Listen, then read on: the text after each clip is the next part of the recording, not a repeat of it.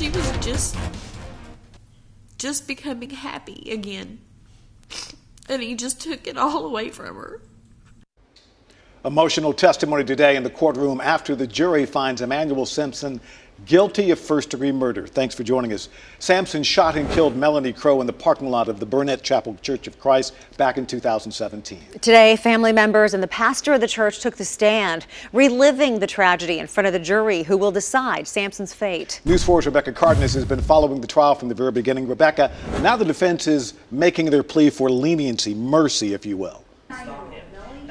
Yes, exactly, Tom. And the sentence hearing wrapped up for today. Just about an hour ago, the last person to take the stand was Sampson's sister, telling the jury horrific stories of abuse from their childhood. Now, you'll remember the defense's argument throughout this entire trial was that Sampson's depression and suicidal thoughts are what drove him to show up at the church with that gun, not an intent to hurt anyone. Well, now that he's been convicted, they're asking the jury to consider parole.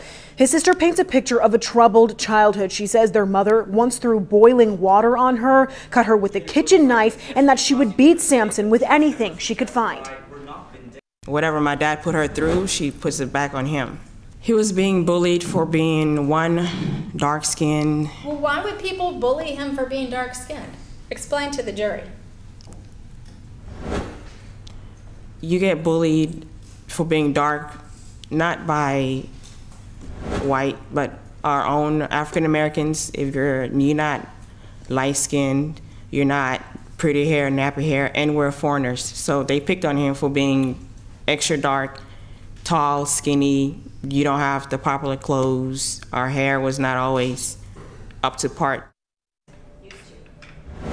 The sentencing hearing will resume on Tuesday after the holiday weekend. The prosecution is seeking life in prison without possibility of parole here. Several church members asked the district attorney's office not to seek the death penalty. Tom, Tracy. Rebecca Cardenas live for us. Rebecca, thank you.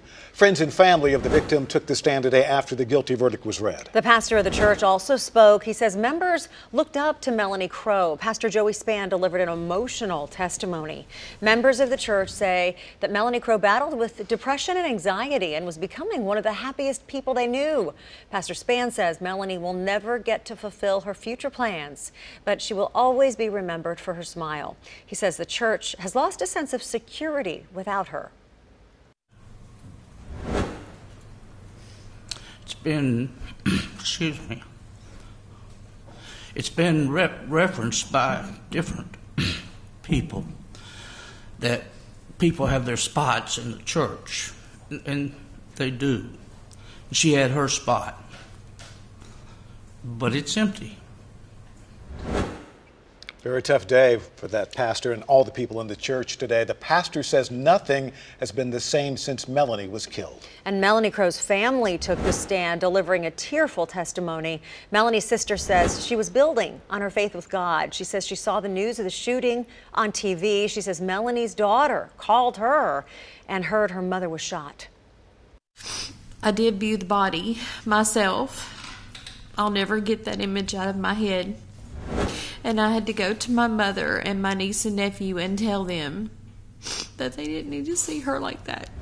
That morning when she had gotten to church, when she was in the parking lot, she sent me a Snapchat video, and I didn't pay as much attention to it as I should have.